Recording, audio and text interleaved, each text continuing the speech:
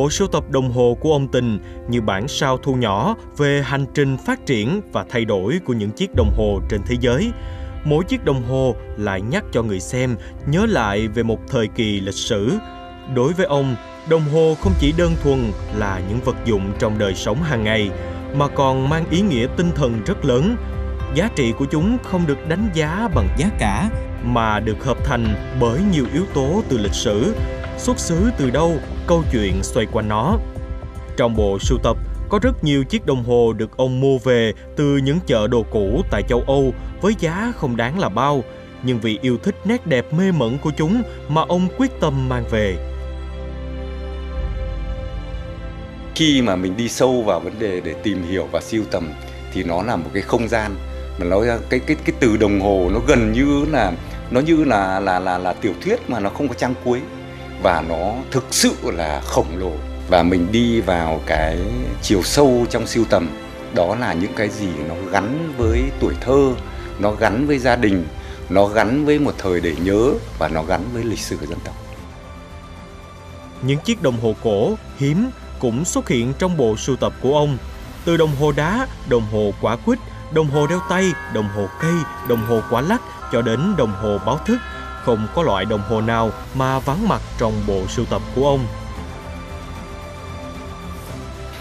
Mình cứ lưu giữ những cái đấy, cách đây mình sưu tầm đã mấy chục năm, mà đến giờ phút này thì những chiếc đồng hồ đeo tay đấy thời kỳ bao cấp nó cũng đã tầm 70-80 năm nay rồi. Thế nhưng mà nó cũng vẫn rất ấn tượng, và nó vẫn cứ đi vào lòng người. Và từ đấy thì đấy là tôi dành riêng cho một cái bộ sưu tập đồng hồ đeo tay, đồng hồ báo thức của thời kỳ bao cấp.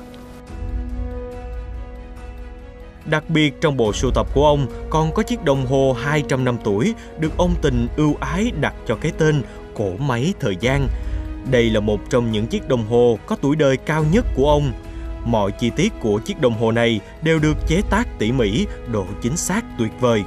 Dù trải qua hành trình dài dằng dặc, nhưng đến thời điểm hiện tại, chỉ cần lên dây cót, cỗ máy thời gian lại chạy êm ru.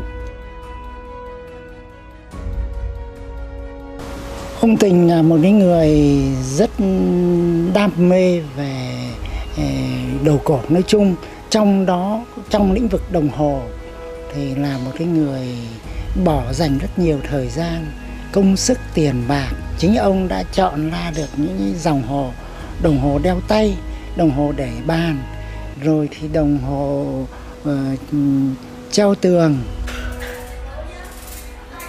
Ông Tình mê đắm bởi những tiếng tích tắc được phát ra khi đồng hồ hoạt động. Ông yêu những âm thanh trong trẻo, ngân vang trong không khí của những chiếc đồng hồ quả lắc mỗi khi điểm đúng giờ. Hơn 40 năm theo đuổi những cỗ máy thời gian, đối với ông Đào Xuân Tình, mỗi chiếc đồng hồ đều là vô giá.